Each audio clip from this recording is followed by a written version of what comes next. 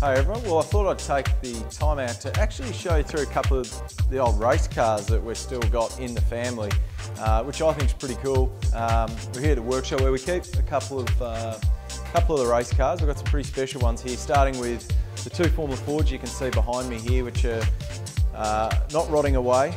They're going to come back to life, but yeah, quite a good heritage, special to the family and special to some other people, which is another story. But on the bottom here we've got the RF95 Van Diemen, which was actually Garth Tander's '97 championship winning car, bought by us for Alex for the '98 national championship.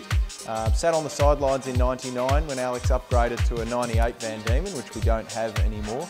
And then that was my first Formula Ford, nicknamed the Weasel. It was plain white in the year 2000. We called it the White Weasel. Actually, Jamie Whincup had a similar first car, which he called the Red Rabbit. Don't ask why, it was red. My car was white, but won 11 of the 12 races in the Victorian Formula Ford Series in 2000. And also I did 4 of the 8 national rounds in 2000. Just learning my way in Formula Ford, won my first race at Calder Park, had a second at Mallala and a couple of thirds at Phillip Island, actually still finishing 6th in the championship in 2000. So yeah, very memorable car, great memories in the 95 VD. For 2001, upgraded to the latest, greatest Van Diemen from the UK, which was pretty exciting for us, you know, with Mick Ritter, who built the car up at Sonic. And obviously had a very memorable year in 2001, winning the Australian Formula Ford Championship, having mega battles all year long with Will Power, and actually Jamie was 3rd in the '01 Championship. He thought that car was so good, but that is actually the car that Jamie leased off us for the year 2002. And Jamie actually won the 2002 Australian Formula Ford Championship in that car. So it's now in the livery of Michael Trimble, a good mate of ours that has probably let the heritage down of the car a little bit. He used it in 2003. He actually did win a race in that car at Eastern Creek. And it's literally still in those colours now.